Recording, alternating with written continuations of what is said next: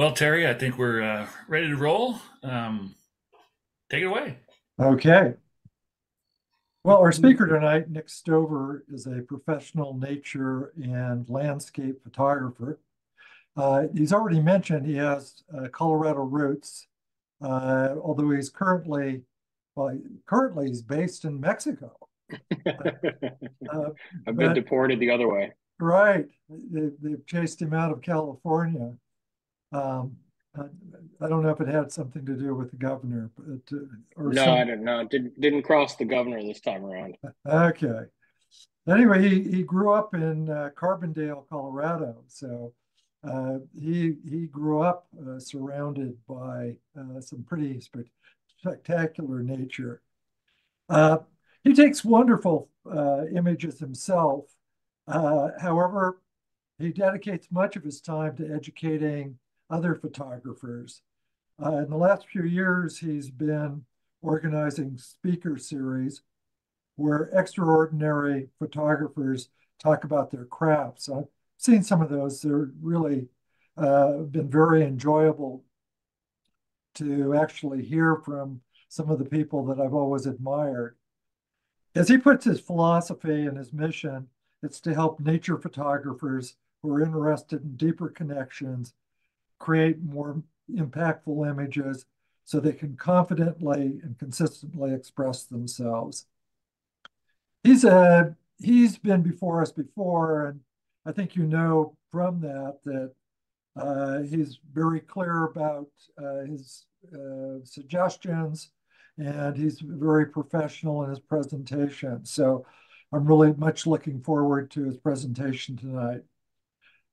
Tonight he's going to give us some perspective on printing, as well as some of the a dive into the nuts and bolts of actually doing it. When I started this club, I assumed that becoming a competent photographer was almost entirely about learning camera techniques and editing. It never occurred to me that presenting the presentation of images, either electronically or print, was also an important competency to learn.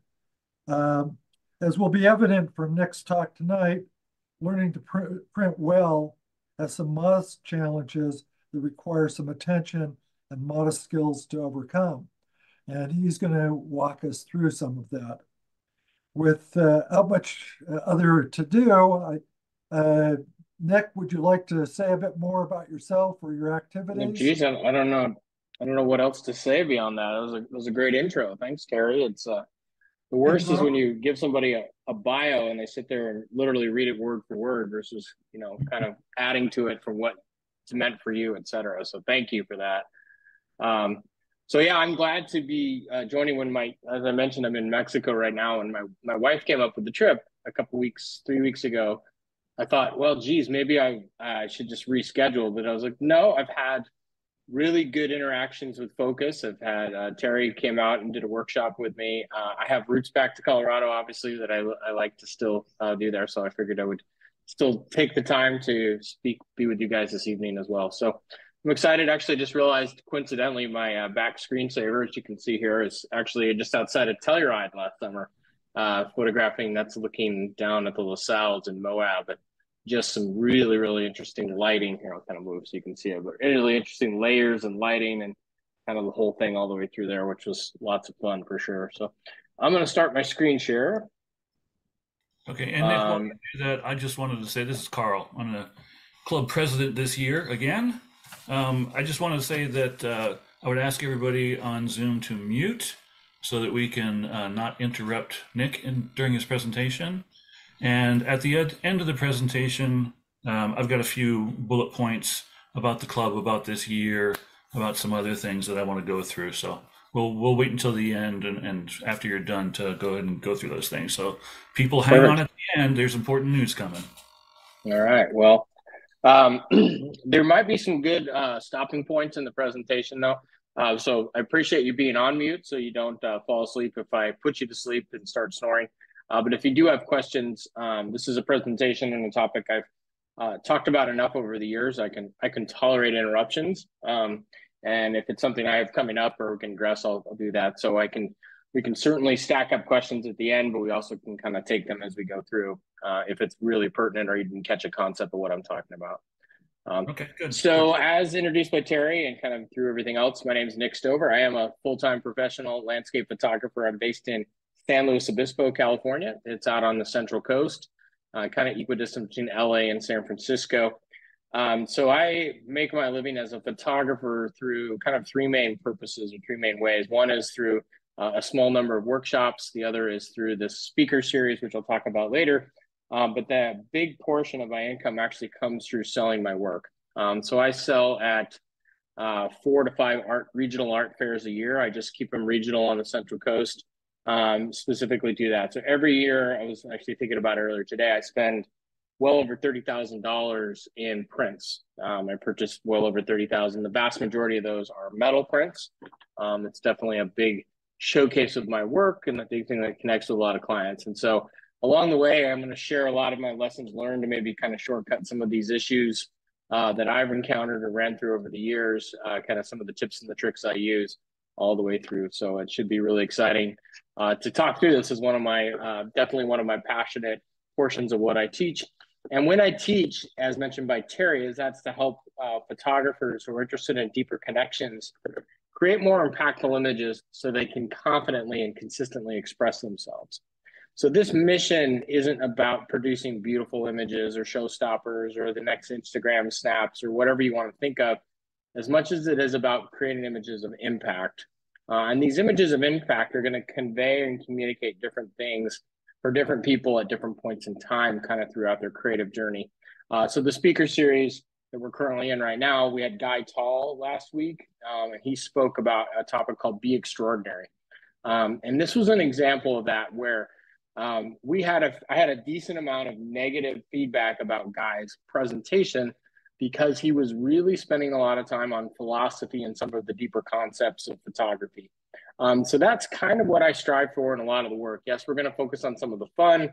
We're going to focus on some of the other things, but times it's going to make sense to look a little deeper within our work and kind of go a little through it. So that's what I do through nature photography classes. Maybe you'll get to join me.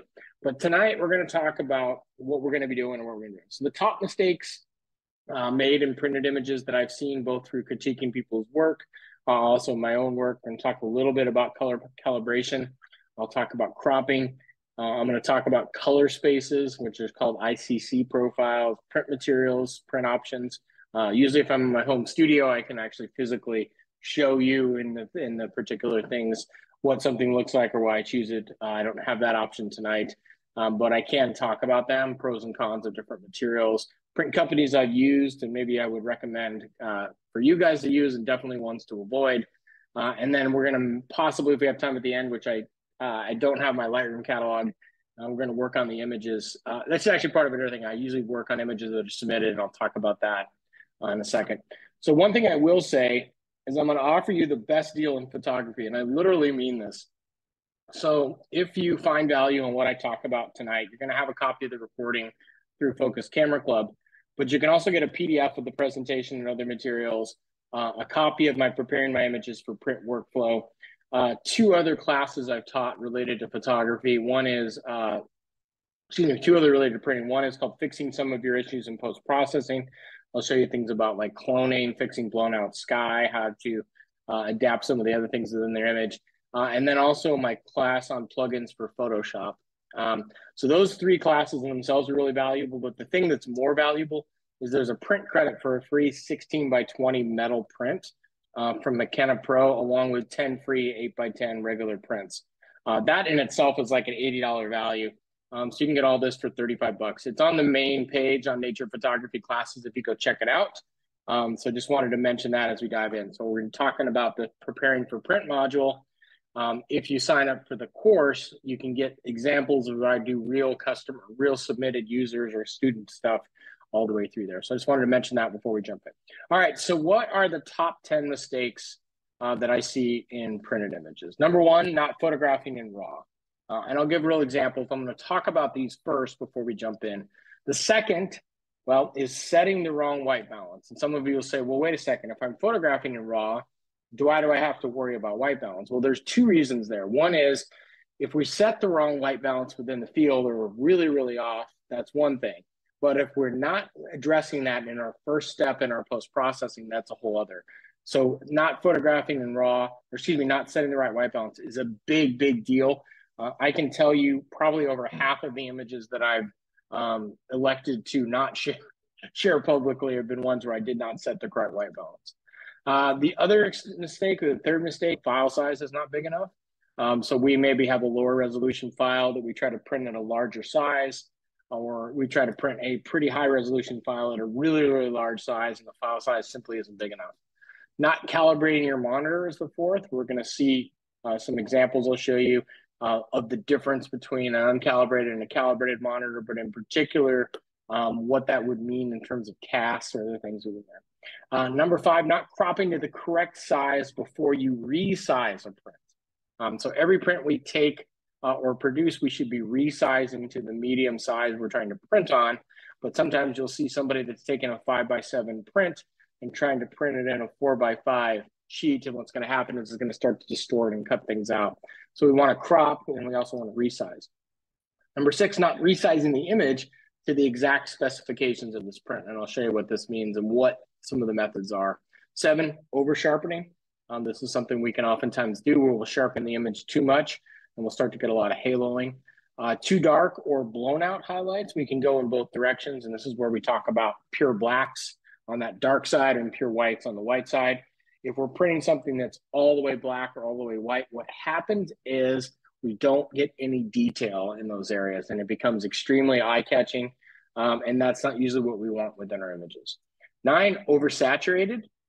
So this is, I'll show you how to check this a little bit if you have an image that's too oversaturated and how to do a little correction.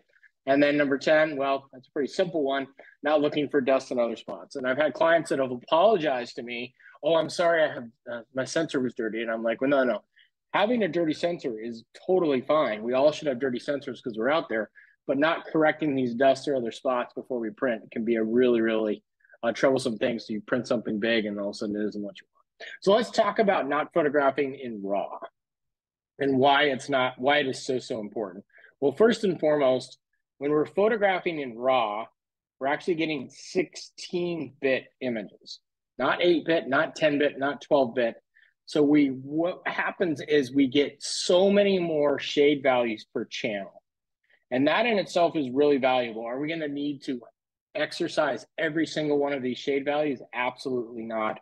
But one of the biggest parts about RAW and the benefits, and most people are photographing in RAW, some people don't fully understand why they're doing that. The biggest value is in the dynamic range. When we talk about the dynamic range, we're talking about the range of light within our images, from the darkest of darks to the brightest of brights.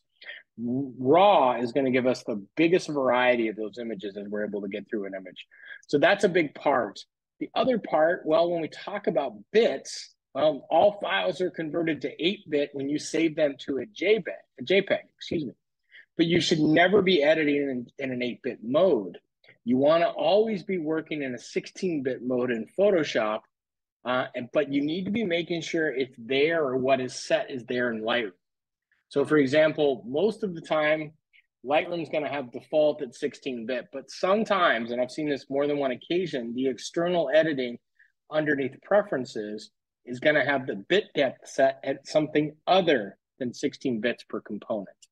So if you are doing work in Photoshop, or you're doing work with any of the other plugins, whether it's the Nic collection or Topaz or something else, you need to go into your external editing and double check all of these particular settings. So for me, this is what I have them set up as. I have them set up as TIFFs. So when I export it into Photoshop, it's going to go in as a TIFF. You can do a TIFF or a PSD, it doesn't really matter.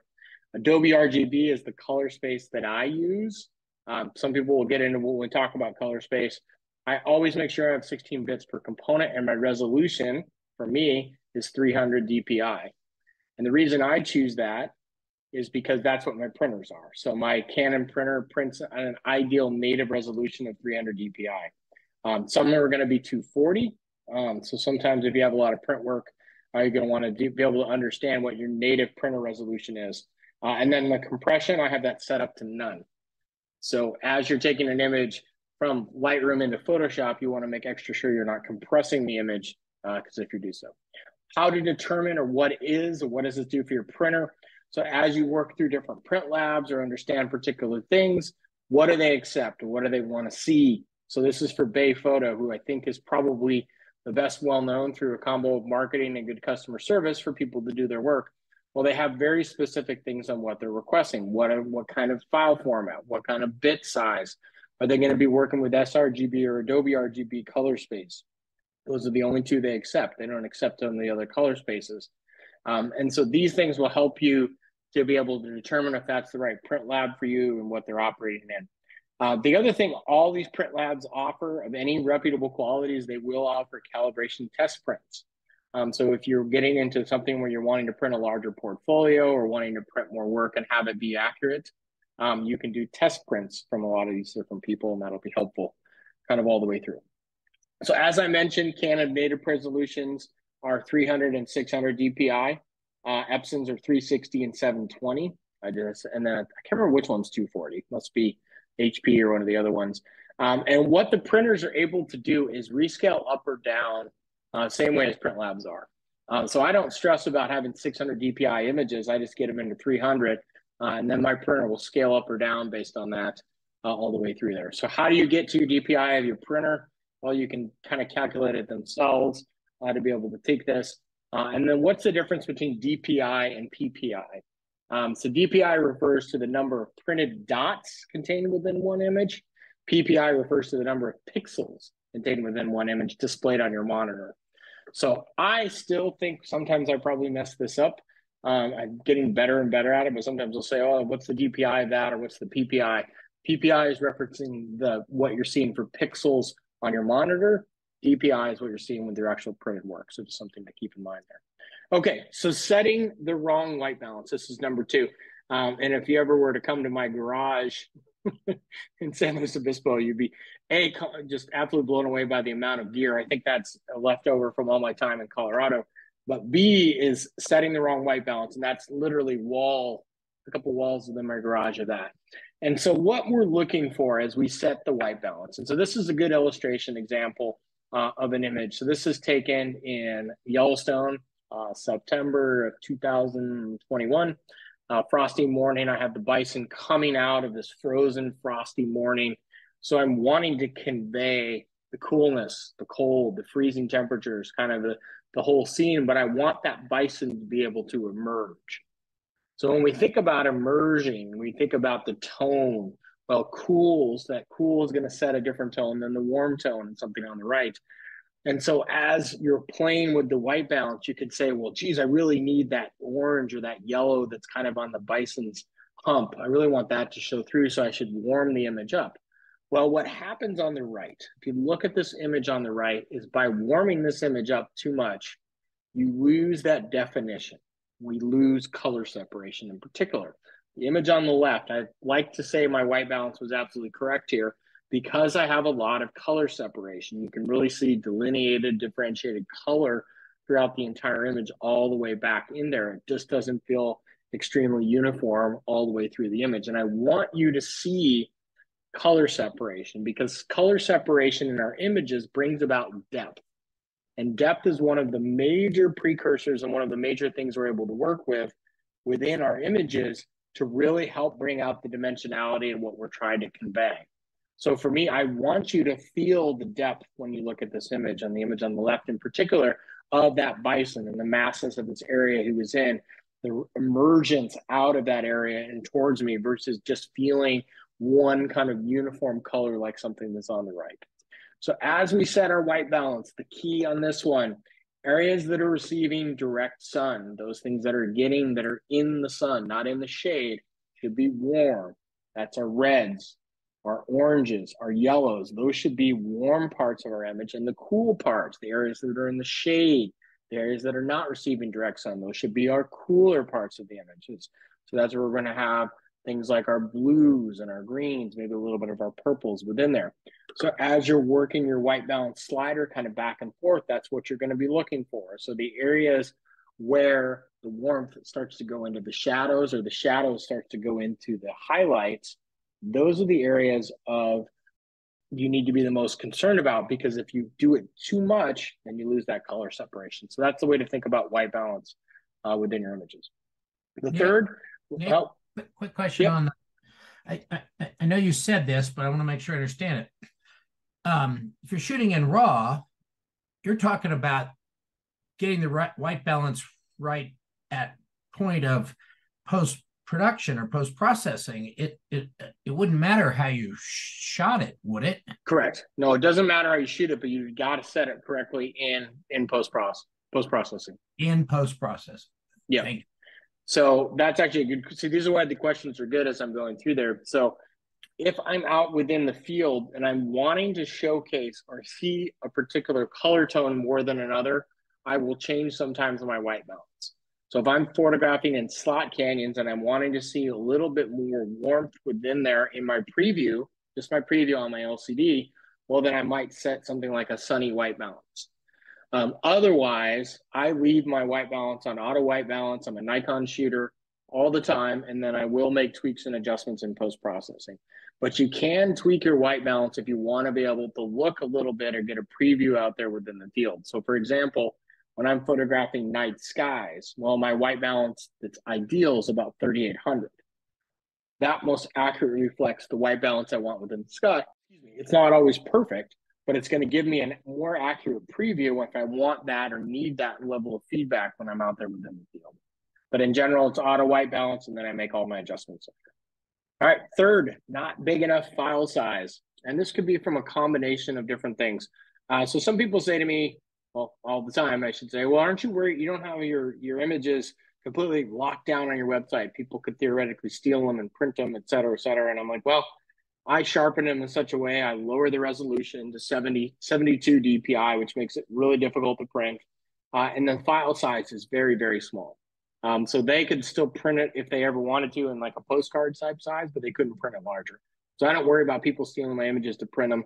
I think people crave authenticity more than they're wanting to steal some has-been photographer from the Central Coast of California.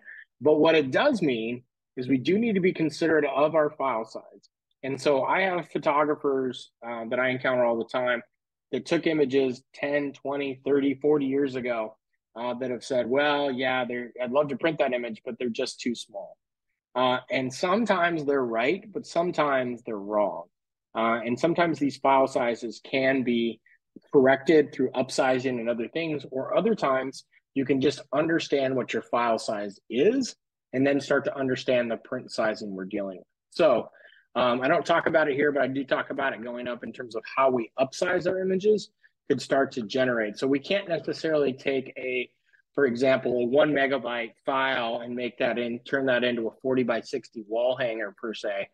But we can oftentimes take these smaller files and maybe go up a couple sizes. So we could take like a 4 megabyte file, and maybe we could get that into an 8 by 10 or a 16 by 20 to be able to print there.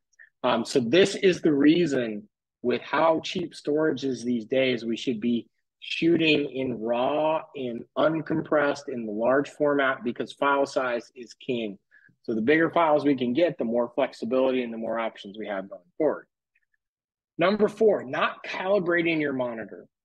So I use just a basic Spider X Pro to calibrate. I don't know, I think I paid $100 for it quite a while ago. I lend it out to people that are local. I've rented it out to people that are out of state and shipped it to them for cheap. I know camera clubs oftentimes will buy them for different people to use. You can rent them from other things, et cetera, borrow them from a friend, ask around. It's really helpful to do even on the computers that come out of the box. And this is going to be really hard to see within Zoom of the calibrated and uncalibrated views. But I can tell you it gives you a wide variety of ways to look at it. So there's all kinds of different displays. Calibrator attaches to your computer screen. It measures the ambient light that's there within your room and makes adjustments and recommendations. It isn't just color calibration, because oftentimes we will print, but maybe we're printing with our computer in a very bright setting or whatever else with our screen brightness turned all the way up. When we get the print back, it's way, way too dark. And oftentimes if we calibrate it, especially in the prints we were printing, we wouldn't get that issue. And why is calibration so important? Well, we see so much, which we'll talk about on the next slide, of green within nature. And this image is a classic example of that. This is in the Hoh Rainforest in Olympic National Park. First time I printed this image, it just looked nuclear. There was just green almost everywhere, bleeding out, and I didn't have any of that separation. And what happened later is I recalibrated my monitor, and then as I printed and reprocessed, I should say after I reprocessed and then printed this image, well, now you can see the delineations. You can see some of the variations in the shades and the tones and the hues of the greens versus the yellows. And now we have that separation. The trees start to feel distinct. The ferns feel a little bit different than the mosses, and they feel maybe a little bit different than some of the oaks, et cetera. And by calibrating, I was able to see that nuance.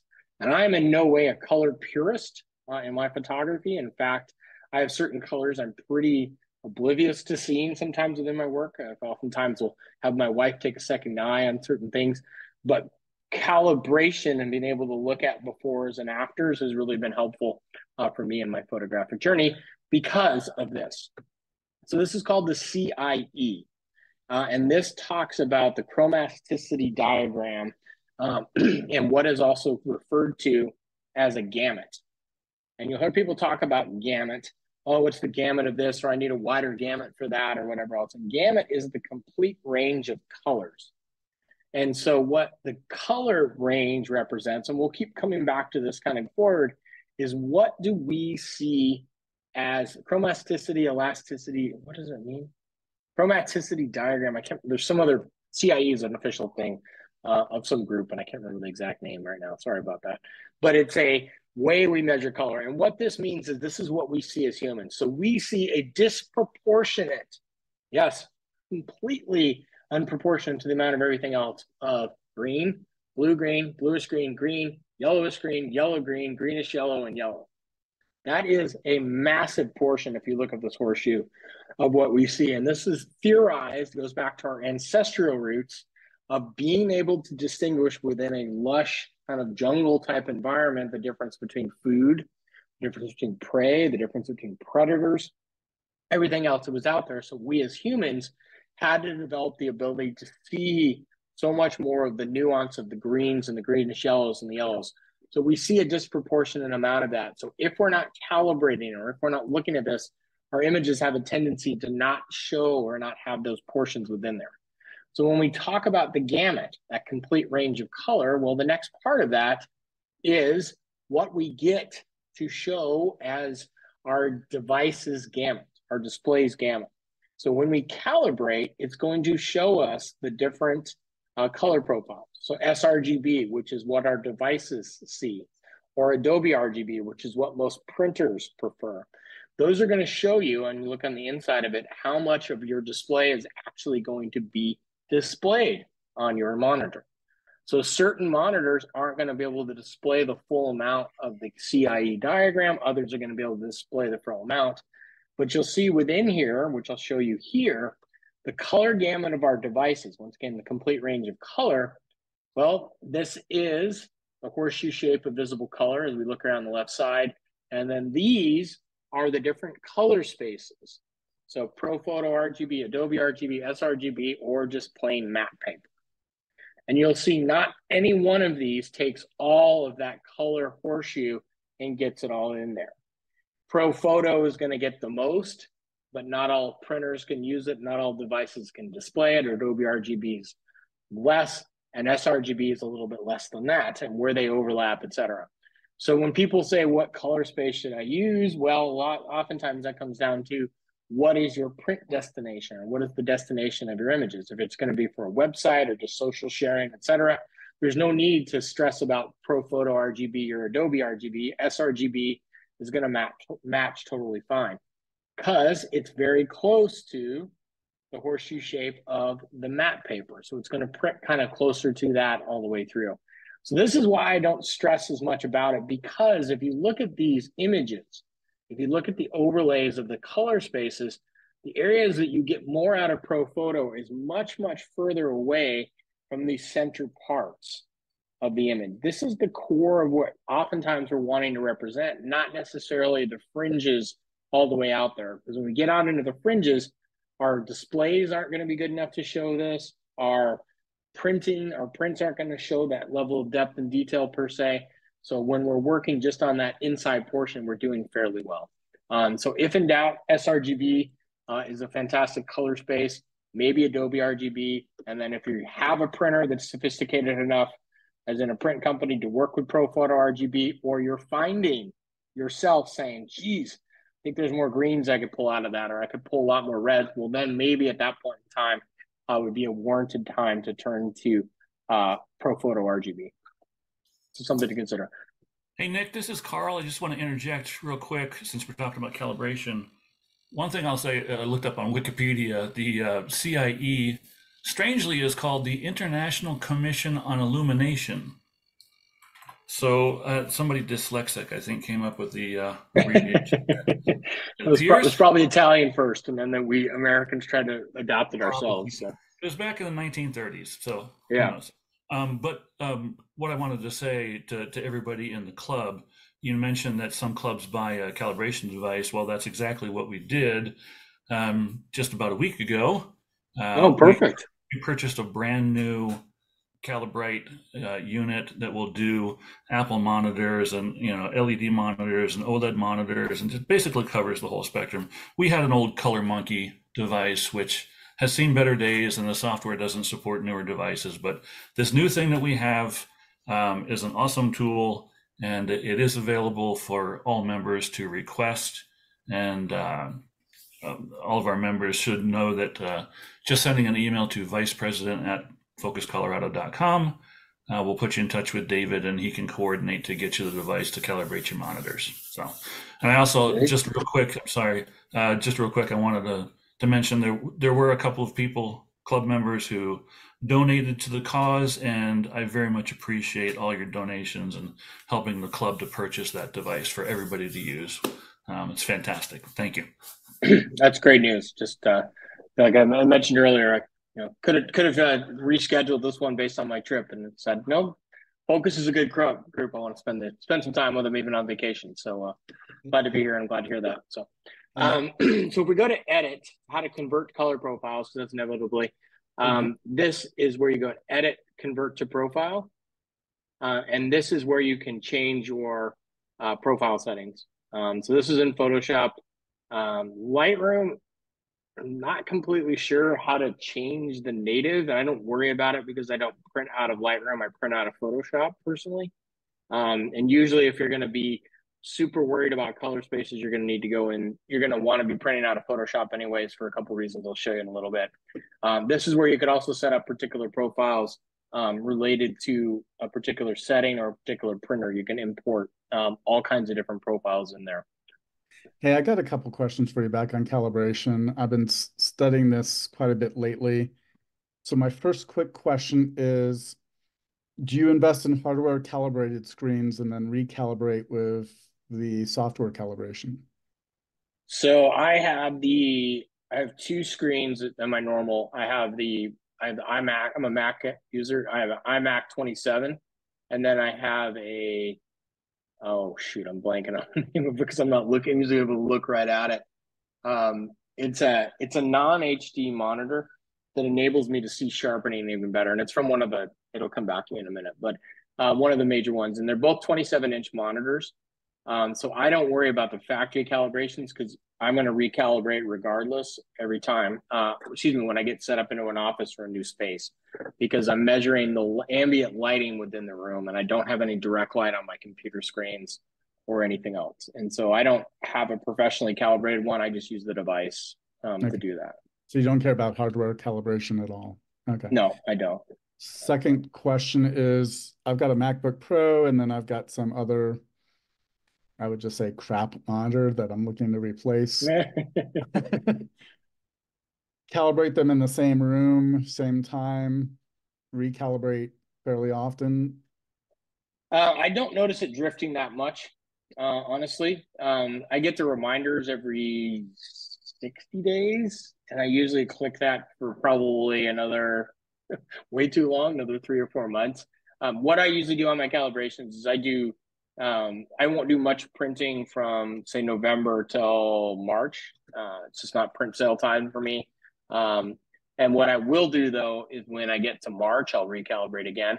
or if I had a major other change. And so at one point in time, we installed something out on our patio that allowed less light into my room. So I did recalibrate then. So I don't stress about recalibrating. I used to, and I didn't see that much of a drift. Honestly, from like every 30 or 60 days, I just wasn't seeing that much of a drift. Two quick more questions, and I'll be quiet. Yeah, no, it's good. On the MacBook Pro or any computer, obviously you have a brightness setting. So you just good. Glad you figured that out. Not everybody has. So well, do you just set that to 50% brightness and always go from that point? No, I do. Great question. I go to 2 clicks. So my monitor is quite dark in my particular thing, and I think it goes. And there's no exact amount versus some other monitors or some computers you can set an exact percentage. It's 2 clicks up from the bottom. So I go all the way down to the dark, and then I 2-click it back up. And so I guess that would be about 20%. I think there's 12 clicks in the brightness setting. And that's based on the ambient. I don't have any direct light in my room. In my office, I only have one sliding glass door, and it doesn't get direct light in there. So it's kind of not a dark office by any stretch, but that's why I have it the way it is. Okay, and then one last question. Laptop, you're obviously traveling a lot. You don't recalibrate in different environments? No, so my strategy on the laptop is, and I'm trying to be even more disciplined about it, is all I try to do when I'm traveling is download my images to create a second copy and then weed through any just total junk images. I try to have the discipline to not post-process when I'm traveling, and to then import everything back into my home screen, the bigger screen when I get home. Okay. And when I do that, my images turn out much better. So I have my laptop calibrated, but I worry even less about calibrating my laptop because I'm just doing basic post-processing there. That being said, a couple of years ago, I was on the road for 3 months and was having to do more post-processing on my laptop. And I didn't have an external monitor with me, and that became troublesome. So if you're finding yourself traveling or away and you have that external monitor, the MacBook Pro colors are fantastic, but I would definitely recommend as large of a screen as you can get for post-processing. Okay, I'll be quiet. Thank you. No, great question. I think everybody else benefits from those type of quality questions. So, all right, so let's talk about cropping. Good questions here, kind of going all the way through. Now that we have the color calibrator, I think the link was just put in there as well. So starting sizes. So if we look to the right-hand side, this is going to be where the vast majority of us start. 2:3 aspect ratios are where most of our cameras are. Not all of us. There's going to be the Olympus shooters out there. There are going to be Micro Four Thirds. There's going to be other cameras that have different native resolutions, but 2/3 is the majority of the Nikons and the Canons and the Sonys, which is the majority of the photographers. So what that means is the native resolution without the native cropping ratios are going to follow this. And what I've highlighted here are my 3 most popular print sizes. So 24:36, 20:28, which is 20:30, and 32:40, which is the 30:40. So these are going to be my most popular print sizes, the most popular sizes I print in that fit the most level of spaces. And I go all the way up to, where do I go? 48:96 is as large as I can go, which is a different ratio, obviously, than anything you see here. The reason I mention this is understanding your cropping will impact a little bit of what size you might want to print later, but it also has the potential, okay, this is starting as a 2:3, which is a 24:36. What would I have to crop or resize if I wanted to print it in a different resolution or a different thing? So always be thinking about cropping size within there, because that's going to impact if you're printing. So the most common paper sizes, the most common print sizes we're going to be dealing with, 5:7s, 8:10s, and then either 11:14s or 16:20s. And so I have a Canon Pixma Pro 100. I can print up to 13:19s on it. Not quite even as large as 16:20s. I'm printing the majority of the time 8:10s or 5:7s. And an 8:10 is a fantastic print size to determine if there's things I would change about the print. So test prints are incredibly valuable. So to print an 8:10 print at home and discover right then and there, oh geez, I got a big dust spot in this corner I missed or I forgot about, well, gosh, this area is way too dark. What do I want to change? What do I want to do later? Is a lot better than printing it as a 30 by 40 on metal and then discovering that issue later. So test prints are hugely valuable. Understanding the paper sizes that you can print at home yourself is great, or just to kind of go there. But you can oftentimes work within these ratios to kind of get things to work. That's something good. All right, so then the next part, not correctly sizing our prints. And people say, well, I cropped it to an 8 by 10, but it didn't look right. Well, what you're going to see is within Photoshop, and this is why I use Photoshop for all of my printing, you're going to also want to image size it. And so if you go into image and then image size, and this is all covered in the workflows and some of the other stuff too, but we're talking about it today, you can size it to the exact printing diameter or the printing size that you're going to. So there's all kinds of sharpening algorithms or enlargement algorithms. I've done a lot of different tests on a lot of different things, talked to a lot of people that know a lot more than I do about printing, and they continue to love the Preserve Details 2.0 within Photoshop. Yes, there's Gigapixel AI. Yes, there's Lightroom has the other one, which I'm blanking on the name of right now. But Preserve Details is going to get you pretty close into this particular size. So when we talk about size and not correctly sizing our prints, what are we really talking about? Well, people are going to inevitably say, okay, I have a native size image that's an 8 by 10. How much larger can I realistically go before I lose resolution? And the answer is you can probably potentially, how do you like that? 2 caveats, probably potentially go 4 times larger. So if you have a native resolution file that's an 8 by 10, you could probably go to something like a 30 by 40 using this algorithm to be able to print your image, and it would look pretty good. Because if you get up to a 30 by 40 print and you're looking at it the same way you would look at a 5 by 7 postcard, you're not looking at the print correctly. You need to be thinking about the print from the dimension of it on the wall and the distance in which you're going to be viewing that.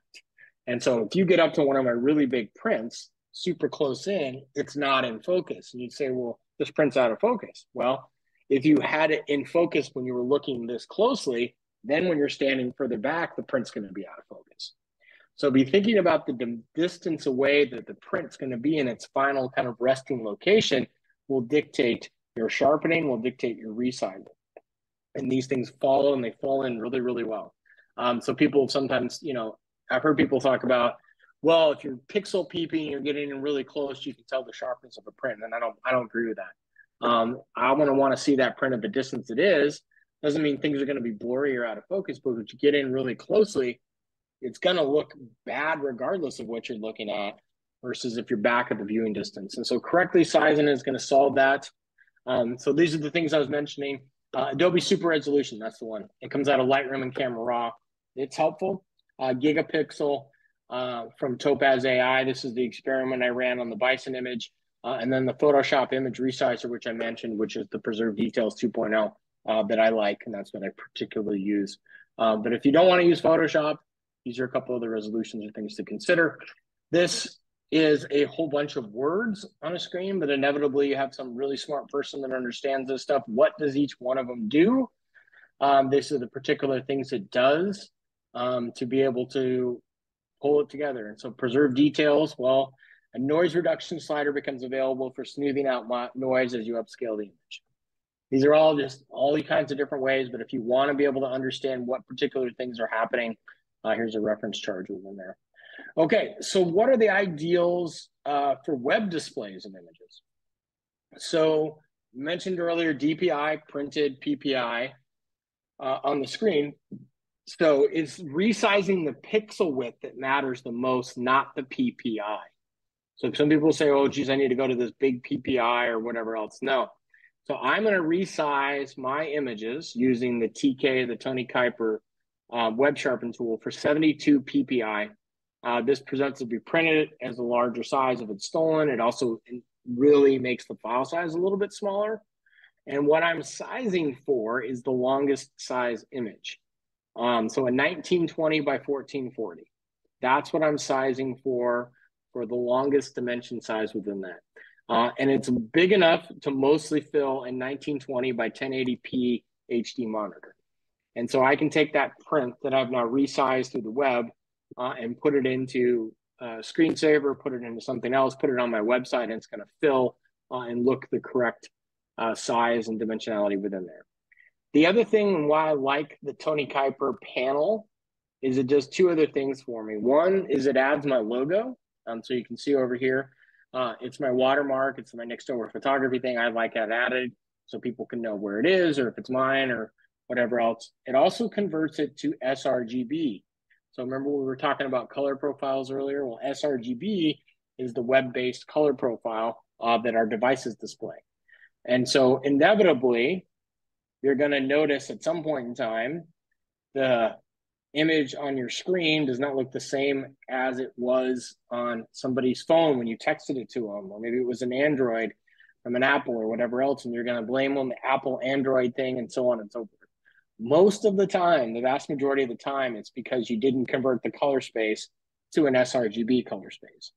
So what looked correct on your screen isn't going to look correct on another device or whatever else unless you convert it to sRGB. So the TK add-in is $35 for the whole entire thing, which includes luminosity, masks, etc. It's worth it for me. If you don't know how to, if you don't have this or you don't want it as well, you can convert to sRGB out of Lightroom. You can also manually convert to profiles, I showed you earlier, or you can set up your own action, or you can set up your own shortcut or your own memory thing to record that thing, and so you can hit that button within there. So, Hey Nick, on that particular topic, so for print, so when you're doing your processing, are you processing in sRGB and then when you go to print, go into Adobe RGB? no, I'm always processing in Adobe RGB, and then I'm converting. I create two files. I get to the final stage of my post-processing, and I create two files. So I've done all of my post-processing. The image looks the way I want it to look. I create a print file, which I'll do some adjustments and tweaks to related to going to a printer. And I create a web file, which is what's going to get saved and eventually go on my website or for sharing or distribution. And that's when I convert to sRGB. All right, so you're doing Adobe straight out all the time, and then I'm doing Adobe straight out all the time. Yeah, good question. Tell me again what. I'm sorry, I'm missing this. TK8. Is this an app you buy? What is it? Yeah, well, I don't understand why you can't follow all the vernaculars of all the terminology or the ways we speak in cryptic language as photographers. So yeah, it's the Tony Kuiper add-in, and it's called TK panels, and they work within Photoshop really effectively. Sean Bagshaw does a huge amount of tutorials and presentations on this topic. But yeah, there's a whole bunch of different things. The bulk of what people use them for is luminosity mask creations, but then they also have these combo panels and other panels that can just really speed up your workflow quite a bit. Yeah, I just popped a link to Tony's site in the. Oh, good. Yeah. So anybody who wants to grab that can. Yep. I have a discount code. I think it's just Nick actually, NIC. I can't remember if it gets you 10 or 20% off, but if you decide to buy it, you just use the code. Yeah, you're gonna make me ask another question. So I've been putting off on getting that panel because I've wanted to really enhance my Photoshop skills, especially all the basics, and getting really strong at the basics of Photoshop, and then use that tool. Would you suggest that, or just go ahead and get it? No, I actually wish. If I could rewind one thing, well, I can't rewind one single thing of my photography, but if I could rewind one particular aspect of my post-processing, I wish I'd learned in the tools, the TK tools, before I learned how to do it myself. I went through so much pain and effort of how to build luminosity masks myself, that I don't think the juice was worth the squeeze in terms of the reward versus really understanding how the TK panels work was really helpful for me.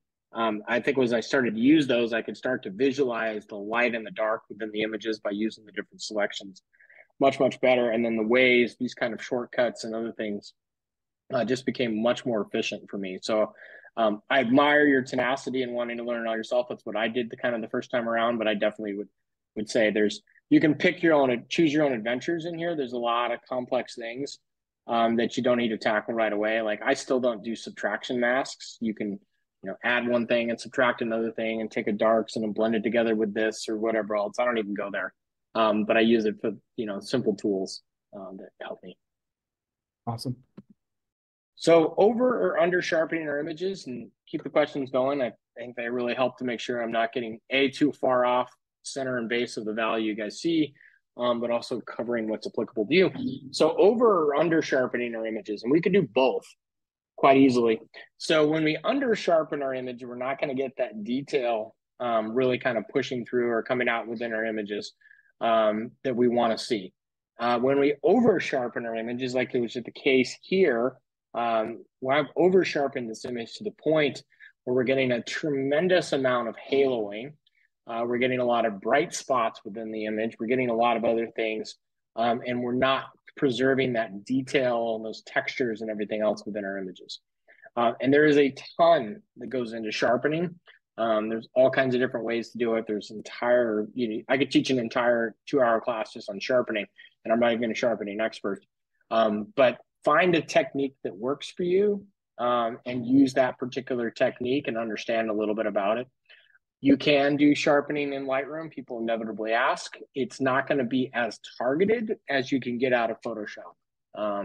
And so that's the precision portion of Photoshop versus Lightroom is going to be much more global, but you can take a look. Too dark or too light or blown out highlights. These are another big parts of what we run into with images. So an image like this one would be a classic example. So I've hit the J key within Lightroom to show the areas that were too dark or too bright to help me simulate. And this is that example I was talking about. So the red you can see down through here, that's going to print as a pure white within my image. And the black, the blues that are up here, that's going to print as a pure black. It's going to feel very dense. There's going to be no detail within the image. So the risk we run when things are too dark or they're too bright is if it's too bright, that is where our eye is going to go within the image. We are programmed as humans to see the longest wavelength light the soonest. So by seeing that longest wavelength light the soonest, our eye is going to go down into or away to those areas in such a way that we can't control the viewer's experience within our image.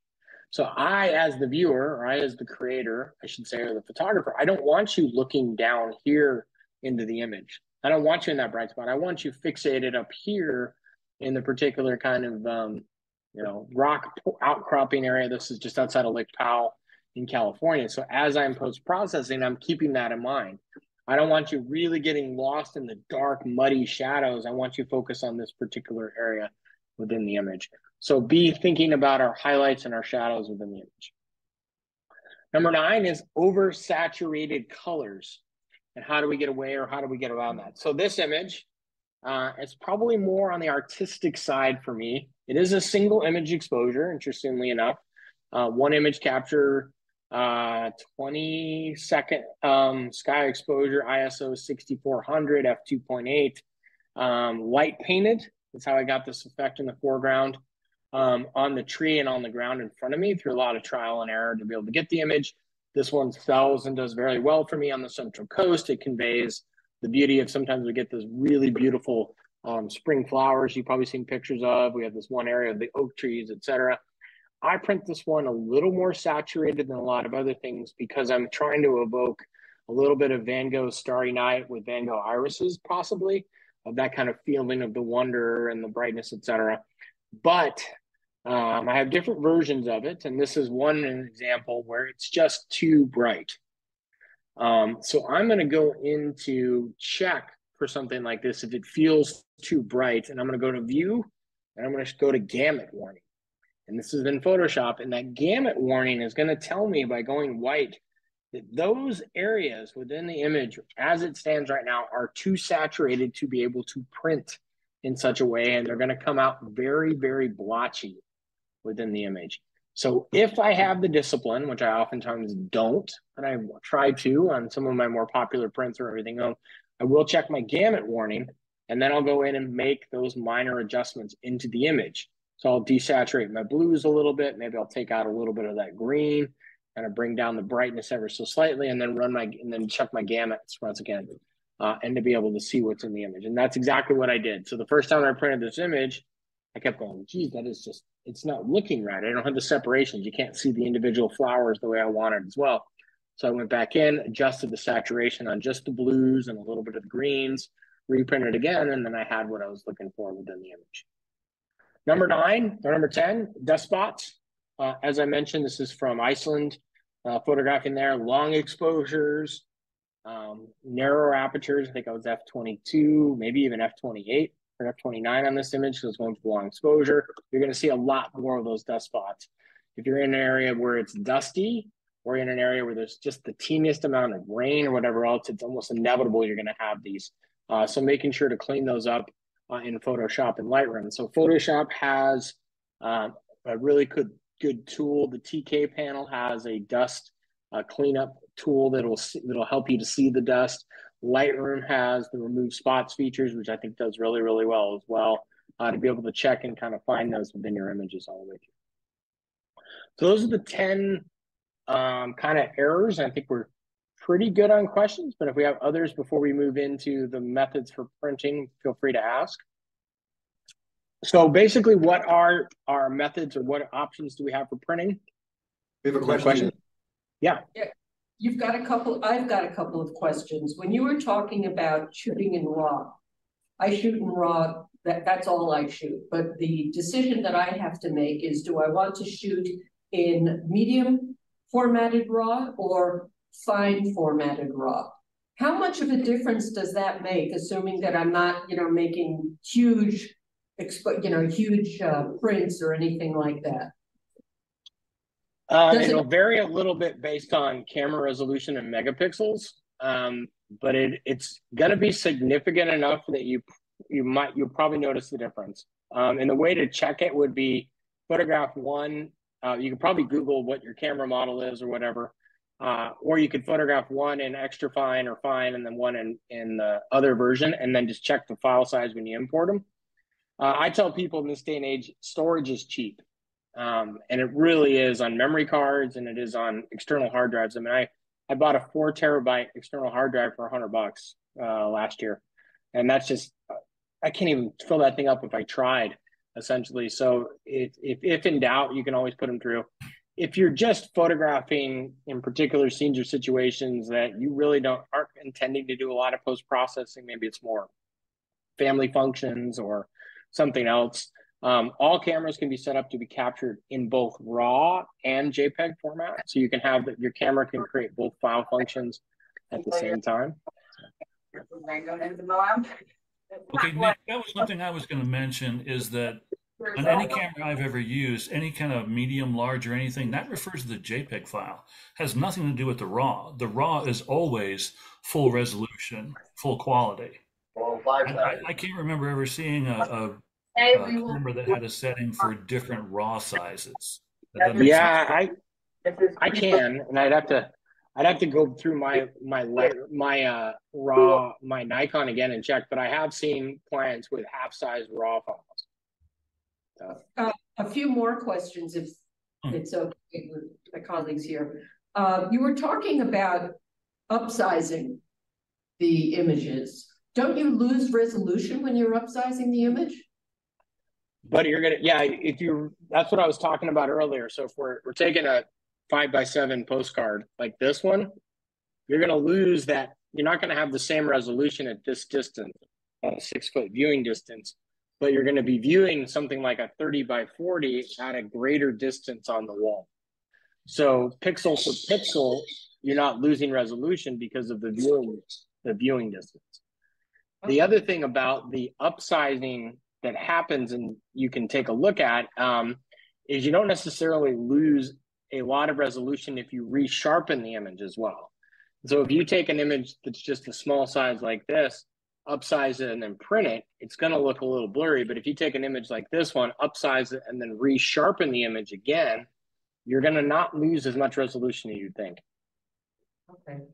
My last question is there any way to shoot safely in high sand areas like a desert? Well, last workshop I taught in the desert, I had a client that showed up with plastic wrap around her entire tripod. And I'm not sure that even solved the problem besides keeping some of the sand out. The biggest thing I would advise on shooting in there is I've tried all kinds of things from hoods to the things in through is keep your lens cap on till the absolute last second before you need to take an image.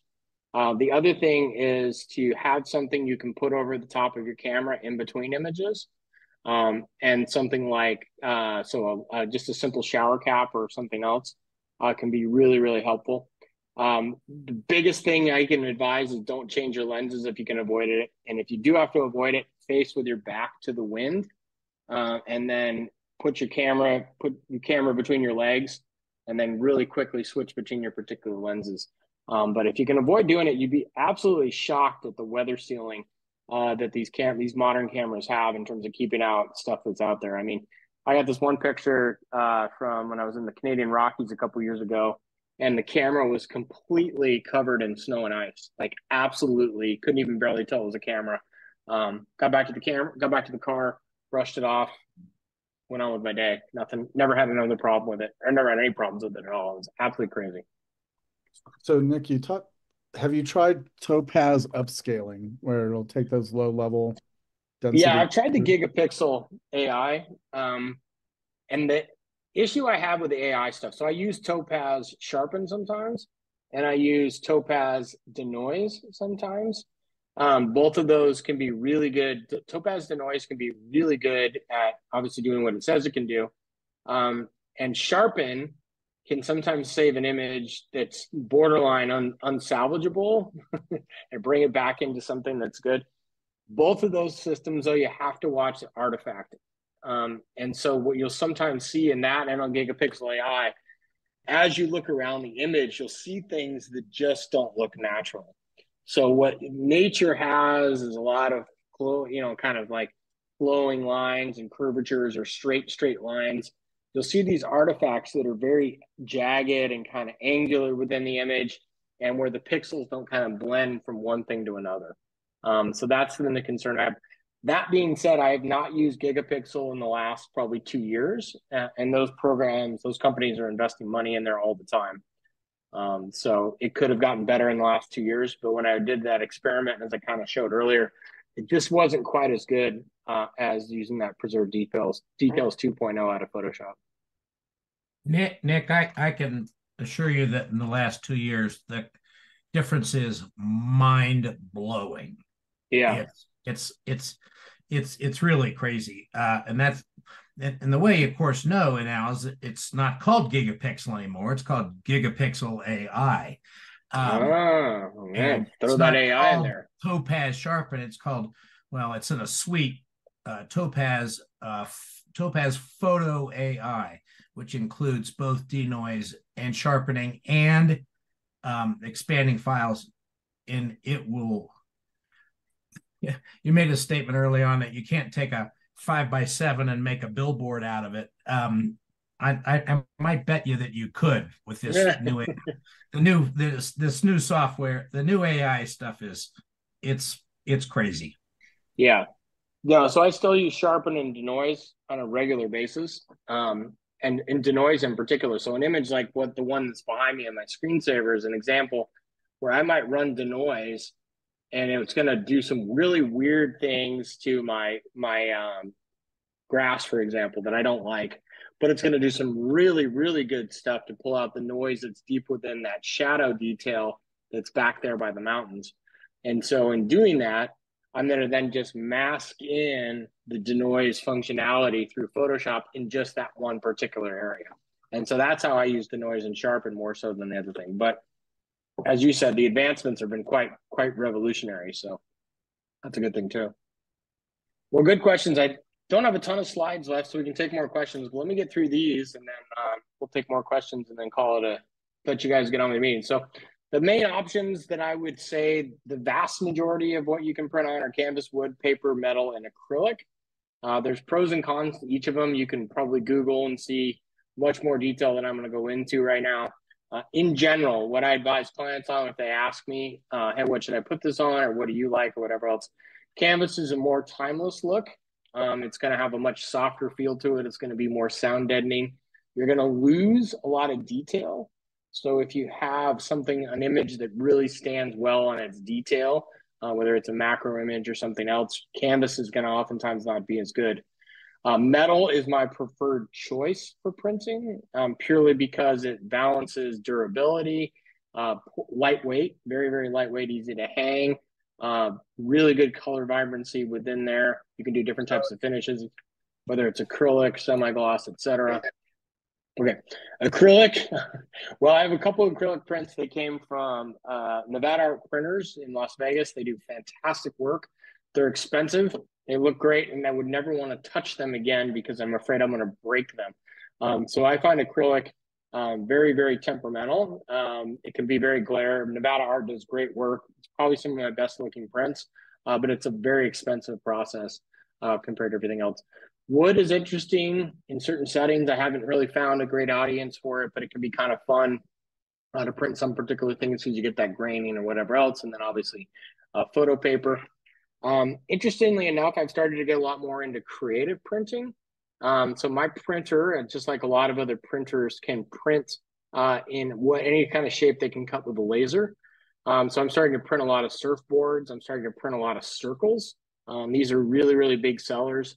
I've played around with some other shapes that I haven't printed as much, but well, you could tell everybody actually out there, you guys print in the shape of Colorado, as long as you're printing a landscape orientation print, because that's almost a perfect, perfect rectangle all the way through there. I printed one as the state of California, which was interesting and sells pretty well. So that's kind of fun with the metals. The do-it-yourself option is absolutely fantastic. I don't have a printer I can recommend to people just because this changes so often. I have a Pixma Pro 100. I got it 7 years ago for less than $200 off of some B&H special. I think it was like an end of life thing. The printer is absolutely fantastic. But I can just say a lot of people swear by Canon. A lot of people swear by Epson. I don't think you're really going to go on either way. One piece of advice I would have on a printer is check out the cost for replacement ink cartridges. And I speak about this from a personal perspective. My personal business printer I purchased was an HP, and the printer cost ink. The ink replacement is absolutely absurd.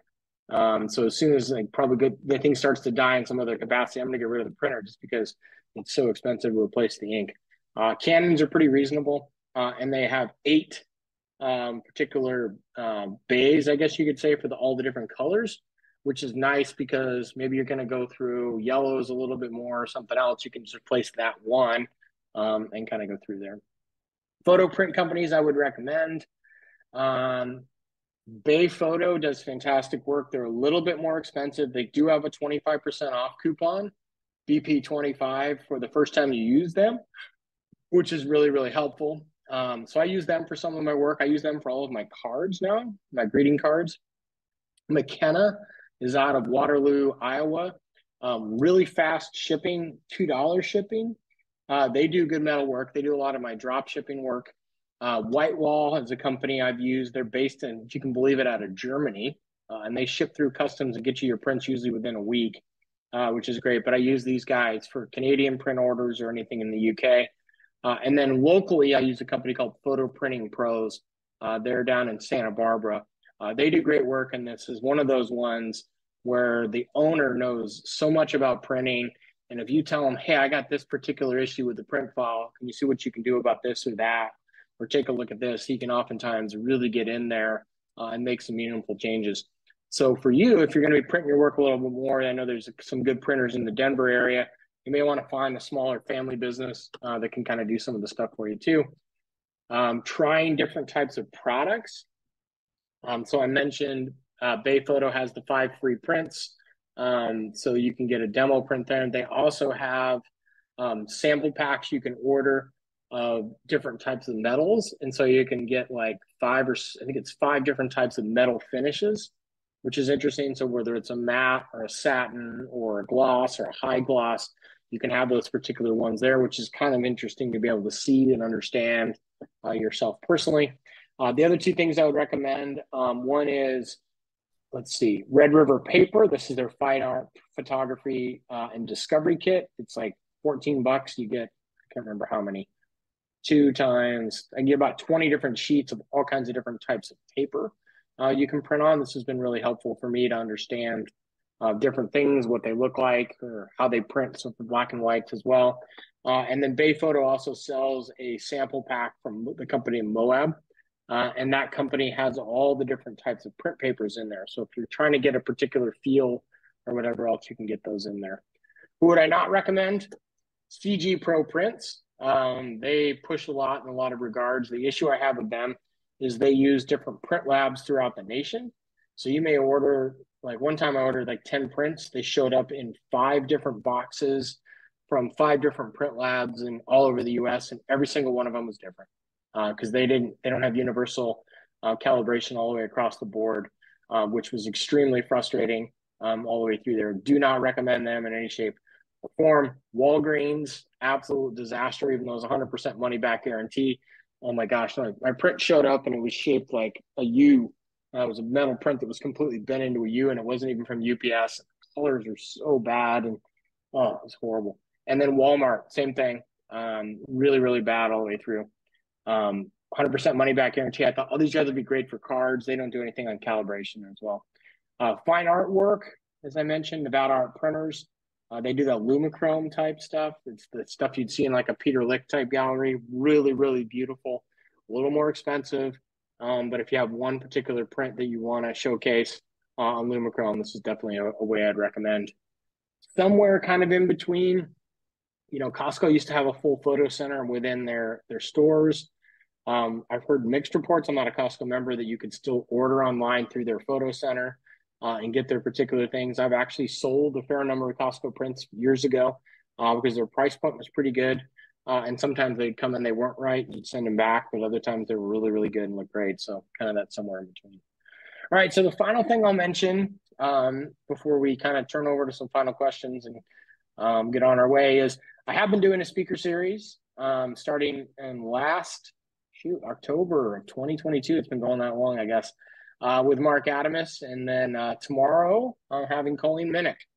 Next week I have Freeman Patterson aboard. And so you'll recognize a lot of these faces, kind of well-known star arts. Bruce Barnbaum will be with me in a couple of weeks to talk about creativity. We've had some tremendous sessions from Huevo Ho on black and white photography. We did a great thing from Theo Bosboon on intimate landscapes as well. So all of these sessions are available on my website to be able to go in and purchase these. You get permanent access to them forever. Here's our creativity, Kickstarting Your Creativity series that's going on right now. I've seen a fair number of people that are part of this club as part of this series. It's a great opportunity to get to ask questions of these people live. Like I mentioned, Freeman Patterson, I'm super excited to have him down week after next. Guy Tall was last week, and then I'm going to have Bruce Barnbaum as well. So hopefully you'll see you there. And then, as I mentioned in the earlier part, I have a 2.5-hour version of this presentation. There actually might be almost 3 hours where I do some of the demonstrations in more detail. There's also the PDF that goes along with this with some other information. And then it comes with these other 2 modules, the fixing some of your images and the plugins and post-processing. So maybe you'll check that out. And with that, I want to say thanks for the opportunity to spend some time with you, and I will take some more questions if there is some. Otherwise, I'll let you guys, I'll start my share. I have a few more questions. In your comments about who to use for printing and so forth, do you have any recommendations for people who actually know how to convert slides into good digital images? I don't, and I do get asked that question a decent amount. There was a great company in all places, Bakersfield, California, which is not the best place in anywhere in the world you'd ever want to travel to. But they went out of business, unfortunately. And they used to do, and I can't even remember the name of them, Horn Photo, I think. No, not Horn Photo. But anyways, they don't do it. I don't. But some of these print houses that are local, you may have already asked around, they may be doing that, but I'm not aware of any. If you look on our website down the bottom of the footer, there's a couple links to a few places locally. There used to be a place called the Slide Printer, which I think they are now called the Denver Digital Imaging Center. So that's a place to check out. There's also a link there for a print company locally called Duraplaque. I know Dave Hull has used them before, was thoroughly impressed with what they produced for him. And if I remember right, he mentioned he was a member of Focus Camera Club, and they gave him a decent discount on it too. Now that's something I need to check into. This was over a year ago that Dave went there, but Those are two places that you can look. And again, those are linked down in the footer on our website. Thank you. My last question is, when you were talking about calibration, do you calibrate your photos to the paper you're going to be printing on as well? I like how you give me more credit than I actually do. I don't calibrate to the actual print paper like you can. So Red River, you can load the ICC profiles in, and some of the other more sophisticated paper companies you can. What I do is I use the printer calibration settings within Print Studio Pro to calibrate to the type of print paper I'm printing on. So if it's going to be a glossy paper or semi-gloss, I will calibrate based on that. But I haven't gone as far. I'm not a purist in terms of how I print my black and white work as much as I would like to be, probably. I don't print enough of my black and white currently. But that is an example where print paper makes a huge difference, and the calibration makes a massive difference. So I have a friend who's a well-accomplished black and white photographer, and he prints specifically on photo rag, I think by Moab or Epson, I can't remember. And he showed me some of the differences between the papers, and it was absolutely dramatic. Nic, can you touch a little bit more or explain a little bit more about ICC profiles? Because I know a number of print companies will provide them, because of they're using the Fuji machine, or they're using a certain other machine, or they're doing inkjet prints on Epson or something like that. And also about how paper companies have those available. Yeah. So either they're going to do one or two. A good print lab is going to do one or two things. One, they're either going to automatically adjust the print based on after you send it into them based on their ICC profile. Or two, they're going to be able to provide you the ICC profile, which you can then load into, which I showed you earlier on to convert to profile. You can actually convert it into that profile on your computer, and then you could go through and make any changes you see to the image. So that's one way. The other I can say, so Red River Paper does, that's where I order my card stock and print stock through. And they do have ICC profiles for different types of paper. And you just go to their website, you download the profile, and then you load it in to Photoshop to get that profile. I don't know if you want to add to that, Carl, but that's how I've used them. I haven't done printing in quite a while, but I remember when I did it a lot that, whatever paper I was loading into my Epson printer, I would, pick the ICC profile, and it would, even though I've done all the image editing in Adobe RGB or whatever it was, it would change the color slightly based on the type of paper it was going on, whether it's glossy or matte or something like that, so that it gives you a truer representation of what you're seeing on your calibrated screen. Yeah. But then it walks through all those other steps too. Like if you haven't calibrated your screen, there's no need to worry about the ICC profile stuff all the way through. So it's kind of, things start to build on each other all the way through. So we're on the same page. Good. So Nic, to simplify this for me, let me just paraphrase here. So I've got a Canon Pro 200 printer with Canon. Only been printing on Canon paper, and they have their ICC profiles for the Canon paper. So that's pretty straightforward. So I go calibrate my screen or screens, right? Make sure it's an Adobe RGB, send it to my Canon printer using the Canon ICC profile for the particular paper, get that. But some of the calibrators can actually print you off a page that you can calibrate the printer to the screen. Have you dealt with that, and do you suggest that?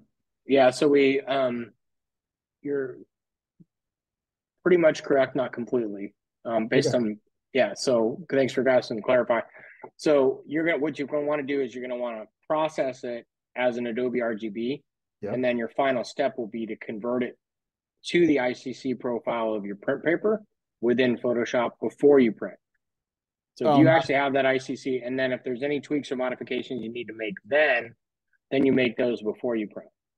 So don't let it go to the print software and correct. Yeah. Do it in Photoshop before you send it to the printer. Correct. Yeah. If you actually have that ICC profile within your printer, then you want to load that, or within Photoshop, you want to make the changes then before you send it to the printer. Oh, okay. And then the other terminology, is when I say printer, it means two things. Printer means your printer you have at home, or printer means the company you use to print your work.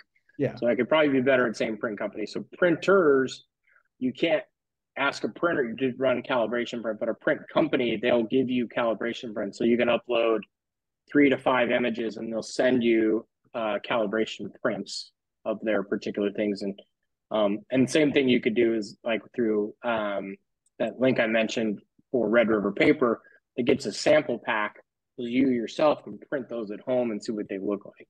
And so I remember when I first started printing, 6, 7 years ago, I ordered one of those sample packs, a bigger one that had like 50, and I printed like 50 different papers because I had no idea what any of them, like what does a linen paper look like compared to a 80-pound polar rag print, et cetera, and laid them all out there. And was able to see like, oh God, this metallic stuff's garish, or this particular print kind of the matte looks really interesting in that, so it was a good starting process all the way through.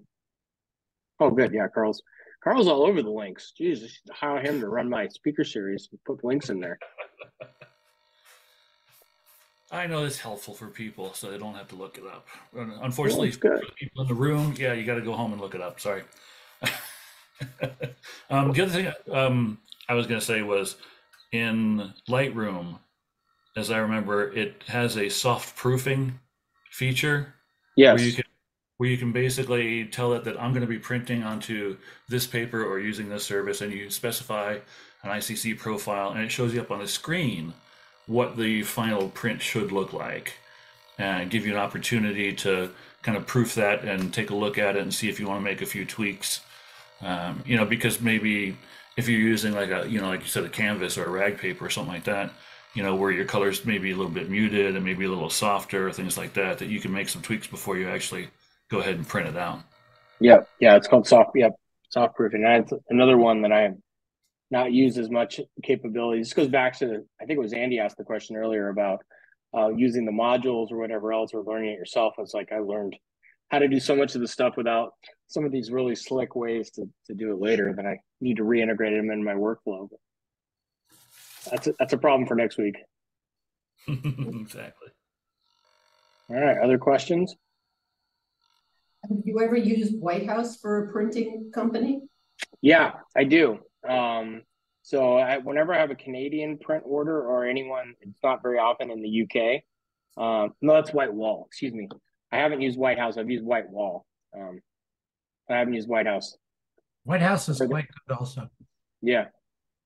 Yeah, the biggest advice I give people is different prints are going to look different from different capturing methods or whatever else. Just order some test prints or get some calibration prints is the most beneficial thing you can do. Even if you have to spend $20 to get 10 or 15 prints from a company to look at them and see what you like. I mean, it's one of the biggest things I teach about understanding your portfolio or styles or whatever else is printing your work, so you can start to see how things go together and how they fit together. And things just look so much different when we take that backlight away from an LCD screen. Some prints that, they're dogs on our computer screen look absolutely fantastic when you put them on paper, and it's nice to look at them.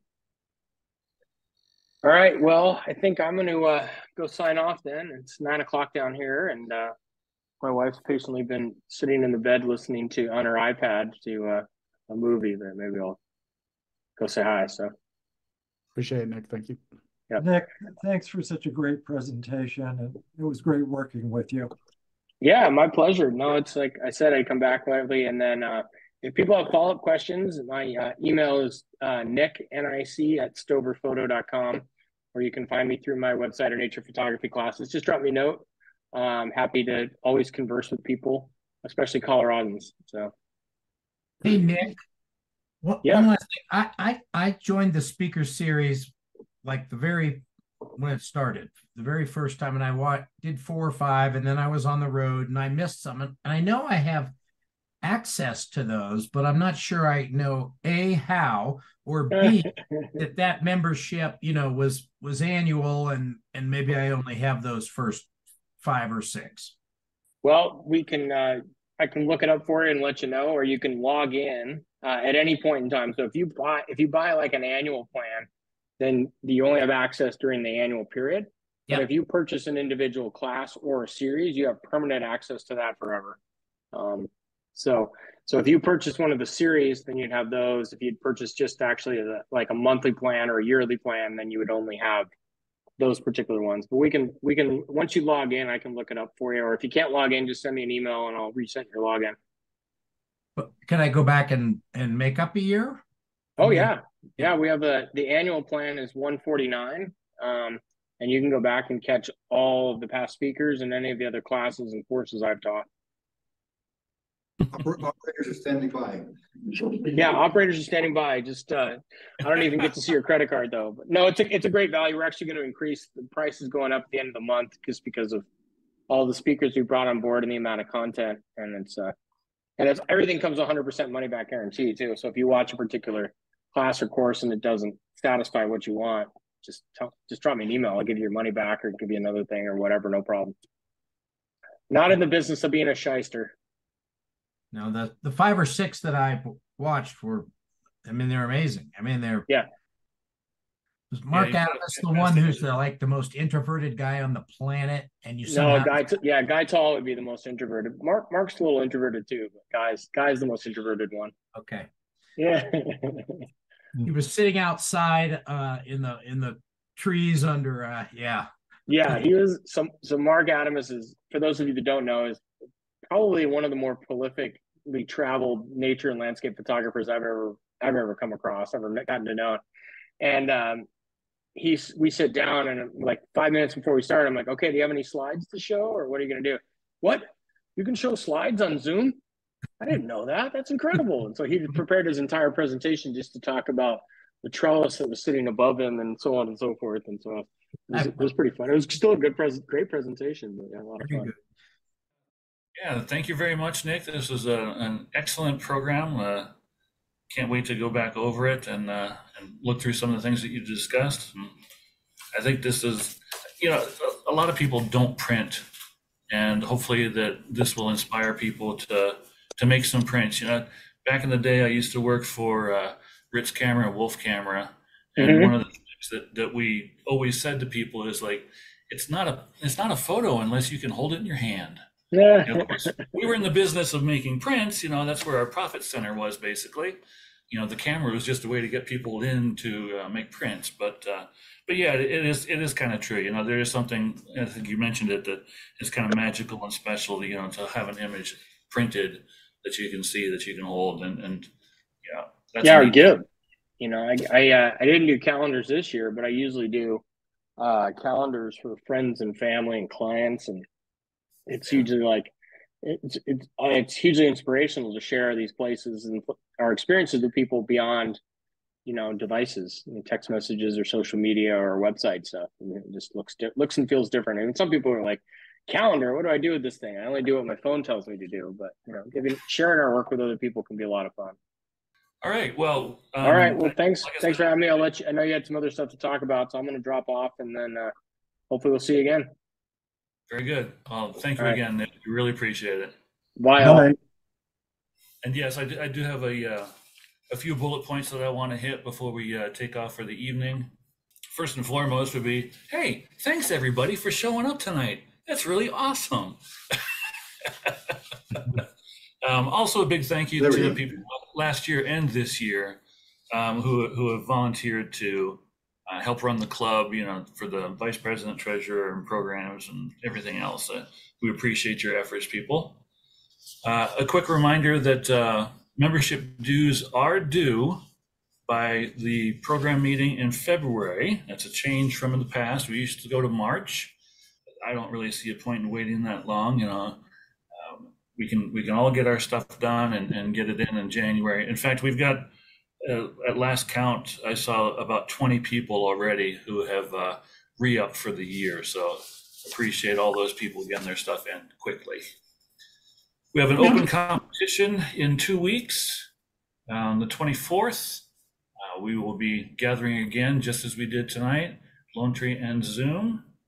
Make sure you get your submissions in that Saturday by midnight before the competition meeting.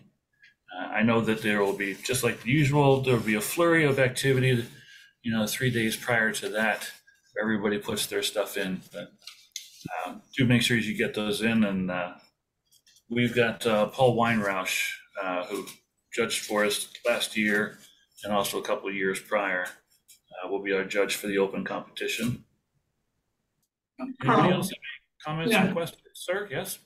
This is, we need to thank you also for all the work you've done. I will accept that.